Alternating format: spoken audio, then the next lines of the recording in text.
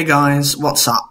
This is going to be a short video, just mainly to inform you that there is going to be a new set, and it has been confirmed as Flames of Destruction. This will be released on January 13th, 2018, and says that it contains cards from the Yu-Gi-Oh! Vrains anime, as well as cards to power up Link summoning. Generally speaking, from the name of it, I would hope there would be a lot more fire support, considering that the general names, you don't really get that much fire support, so that would be great to see in there. Obviously, you'll be getting more Cyber support, more archetypal supports with probably the Gokis, the Trickstars will probably get an appearance in there. You'll probably get some more Tindangles, because currently in the anime, he's just faced Aoi Zaizen's brother Akira, so he was using the Tindangles. You might get more supports for some very bizarre archetypes, so I am hoping for, maybe some volcanic support, considering it's fire.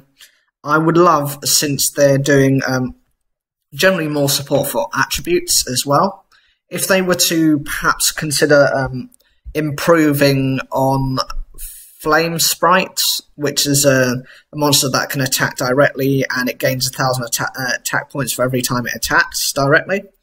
And for maybe a card such as Ultimate Baseball Kid, I think personally, if they were to do something like that, that would interest fans.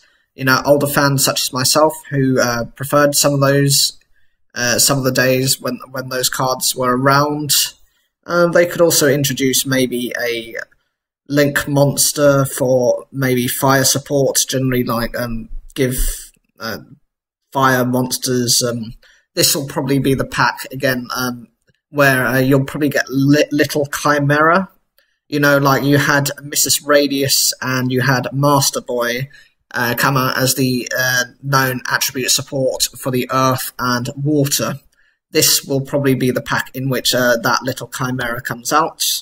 I don't have a clue of what they're going to call it. Probably mid-sized Chimera, or because I don't think it's going to be like a massive Chimera.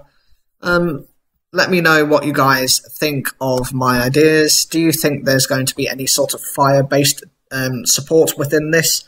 Or is it more of a case of, rather than this pack's title encouraging support for fire attribute monsters or pyrotypes, that it's actually just a cue on making the sound of destruction even more impressive?